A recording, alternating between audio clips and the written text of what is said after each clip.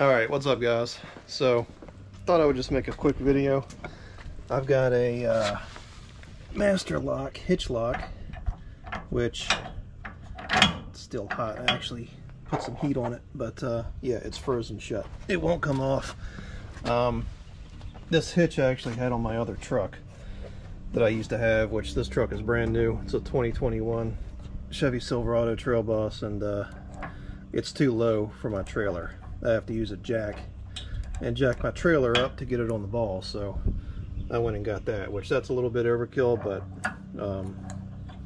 whatever, I'll take it. But yeah, I actually almost snapped the key off inside of this thing trying to get it off. Used penetrating oil. I put a torch on it, nothing worked, so I'm gonna have to snap it off.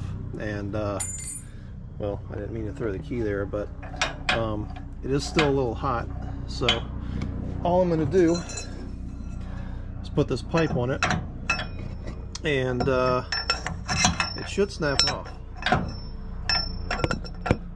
Sorry, it's hard to hold the camera with one hand, so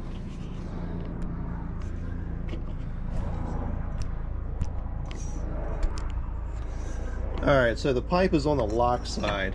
You don't want to do this on that side because I don't know if you can see down in there, probably not, but the metal is actually thinner on this side, so I'm going to see if I can snap it off.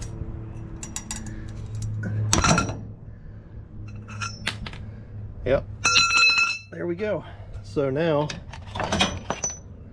and there's the other side, so now it'll come on out.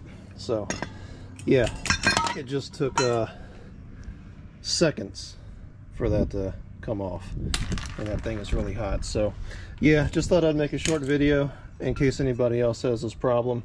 And this pipe just came off the floor jack that I have, and I did have to cut all this rubber off because the pipe wouldn't fit inside of that thing, and this was over top of the lock. So other than that, really quick and easy. And yeah, thanks for watching, and I'll see you guys on the next one.